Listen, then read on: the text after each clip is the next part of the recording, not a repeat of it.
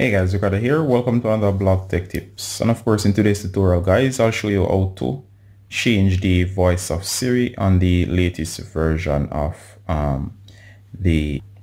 Mac Big Sur. All right. So if you're on Mac Big Sur latest update 11.3 or higher, I'm going to show you to change the voice of Siri. So of course, a new feature has been added.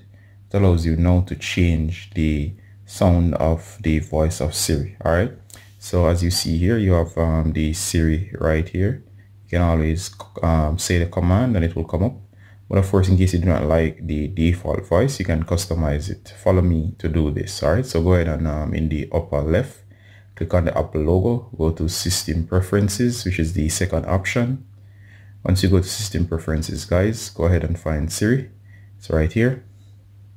So from here, guys, go ahead and select.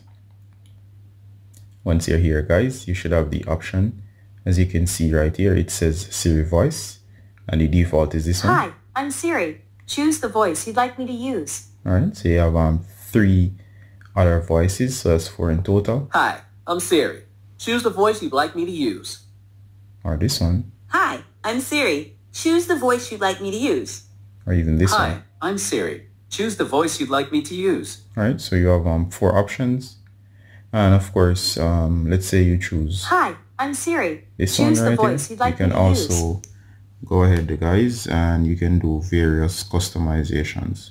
So if you want to, you can mess around with other options here, such as the sound of the voice in terms of American or Indian. Hi, I'm Siri. Choose the voice you'd like me to use.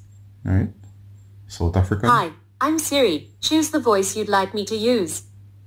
Irish. Hi, I'm Siri. Choose the voice you'd like me to use. British. Hi, I'm Siri. Choose the voice you'd like me to use. Australian. Hi, I'm Siri. Choose the voice you'd like me to use. All right, or you can just simply go back to the natural Hi, sound I'm Siri. default. Choose the voice you'd like me to The 4 use. options there.